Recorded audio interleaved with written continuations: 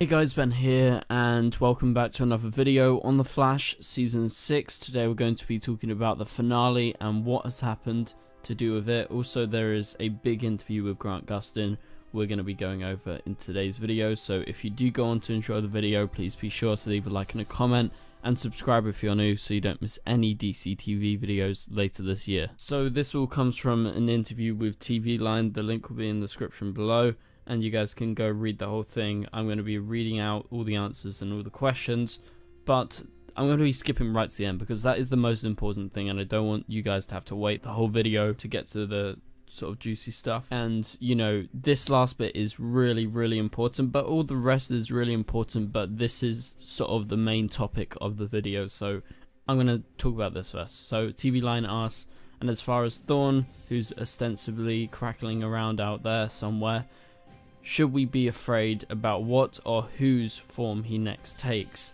So Grant Gustin's answer to this is, there was going to be a big Thorn cliffhanger at the end of what this season would have been, but that's not going to be the cliffhanger we get. Episode 619, Success is Assured, which is the title, is going to end up being our finale, so we're going to have a different cliffhanger than originally planned, but the cliffhanger at the end of 619 does serve as a pretty good finale. So that is a massive bomb that they dropped right at the end of the interview.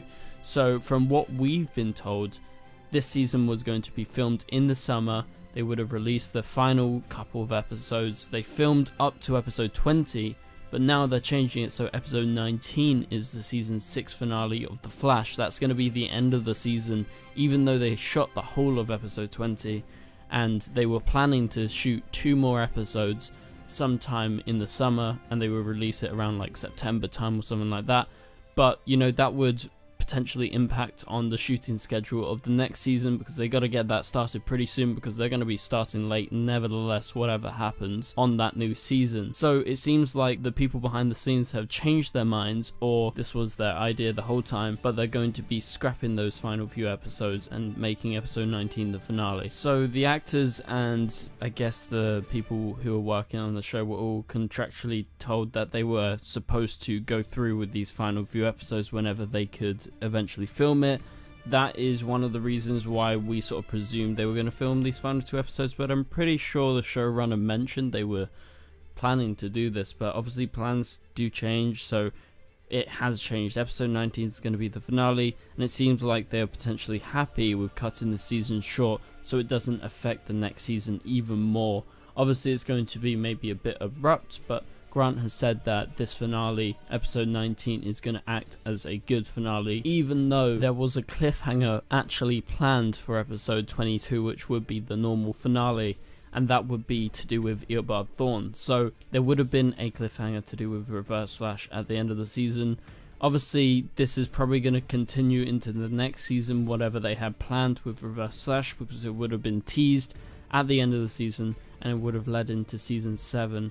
So I wouldn't be too upset about not getting that cliffhanger. Obviously the cliffhanger would have been amazing. We would have been really excited over the summer, sort of leading towards the new season in October. However, you know, we're still going to get this Reverse Flash stuff, even though we won't have a Thorn cliffhanger. We will have a different cliffhanger in episode 19. As Grant has actually confirmed, there is going to be a cliffhanger at the end of the season, and apparently the one in 19 does serve as a pretty good finale. So I would say that's still a good thing. I'm looking forward to it, but I'm very curious because they did shoot the entirety of episode 20. Like, what have they done with that? Are they going to mash it into episode 19, or are they just going to save that and use some of that footage as maybe like the premiere episode of season 7 and mash it with some new footage? Or are they just going to completely scrap that whole episode, like the whole of episode 20? Because obviously that would be a big waste, but maybe they thought episode 19 would be a better finale than what they had in episode 20, say. I would say that's probably the reason why episode 19 is going to be our final episode, is because they're happy with it, but then they also don't want to affect the next season, so they don't want to take up all that scheduled time that they could have to finish this season, where they think episode 19 could be a good finale. So that might have been a decision on Eric Wallace's behalf, where he's like, yeah, this could be a good end, and it's probably going to be the best choice so we don't impact the next season. Anyway, so let's move on. to talk about the rest of this interview via TV line. So the next question is, when we last tuned in, Barry had the idea to use his daughter Nora's journal to help build a new Speed Force. Will that prove to be easier said than done? So the answer from Grant is for sure. Barry will have the speed gauge that Cisco and Caitlin developed to register how much energy he's using and make sure he's not wasting his speed. But in the meantime, this artificial Speed Force isn't going to come together as quickly as we would like it to, and then when they eventually find a way to get it to work, it comes with a pretty big sacrifice of the team. So what does this mean? Obviously this Speed Force isn't going to be super fast, as Grant says, but apparently it's going to come together and it's actually going to work. But there is going to be a sacrifice to do with the team, and he says it's a pretty big sacrifice. So what could that be? Let me know if you have any theories, comment in the comments below. But anyway, so let's move on to the next question. Will villains of the week such as Ragdoll prove to be distractions as well? The Ragdoll episode, and this is Grant speaking, airing this week, changes the dynamic of the team and the West Allen family moving forward. They're not just small challenges, they're going to have long-lasting effects for the rest of the season. It's not just a villain of the week type thing, it will affect more of the show moving forward for a while. So this is good news because, you know, a lot of the times the villain of the week episodes are just kind of throwaway episodes. So I guess it's good to know that this is important. Anyway, so that episode is coming out later tonight, so review will be coming out tomorrow, and if there's a new trailer as well, I'll break that down.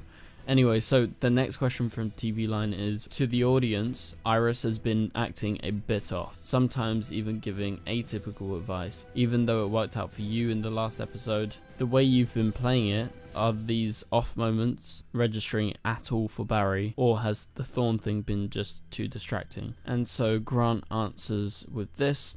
I think Barry has had enough distractions to not catch on as much as he would have sometimes. I'm sure viewers are screaming at Barry in certain moments like, how are you not realizing something is off? But he will be the first team member outside of Wally to start picking up that something is wrong with Iris, and he starts to get suspicious. There's a breaking point where he looks back at the past few weeks and realizes this isn't Iris. So Grant has revealed another big thing here, that Barry will realize that Iris is off and there's something wrong about Iris. Apparently Wally's found out already, which I didn't really get the gist, but maybe if you look back at the episode when Wally appeared, maybe he did realize. I know there was a few moments where some of the characters were like, there's something off with Iris, and Barry's had a few moments like that, but like Grant says, he really hasn't taken it in as much as he would have.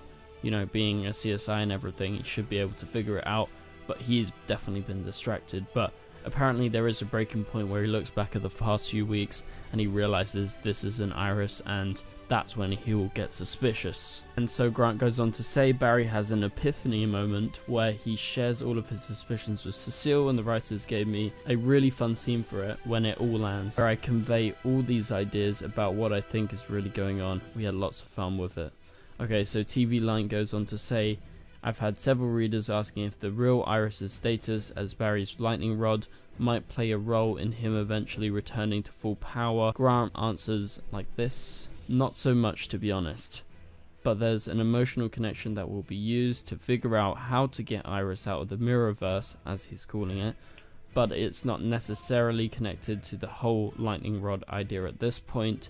So I think obviously the interesting thing about this is he names it the Mirrorverse, like he's actually got a name for it. That means the showrunners probably have a name for it, which is the Mirrorverse. So that's cool. I was calling it the Mirror World. I think the Mirrorverse sounds even cooler. Anyway, so the way that Iris will get out of here won't be to do with her being Barry's lightning rod, but there is going to be some sort of emotional connection and sort of moment that will happen to get Iris out via Barry. Okay, so the final question is, in the episodes we will get this season, is there an especially meaty or emotional scene I have for you and Candace Patton? Grant says yeah, right before Barry kind of figures out what's going on. There's a big fight scene essentially that is going to change the dynamic of Barry and Iris and what that relationship is moving forward for the rest of the season. So obviously they have been a bit rough, I guess you could say. There's been no real arguments or anything, but obviously something's wrong with Iris, and you can tell that, and Barry has sort of noticed a little bit so far, but there's going to be some sort of further conflict in the next few episodes just before Barry figures out what's going on with this mirror version of Iris, who he thinks is the normal Iris. So that's about it for this video, guys. Thank you guys so much for watching. Go check out the interview, it is in the description below. But if you did enjoy it, please be sure to leave a like and a comment, subscribe, and turn on notifications if you're new. And I'll catch you guys for a Flash review tomorrow. Goodbye.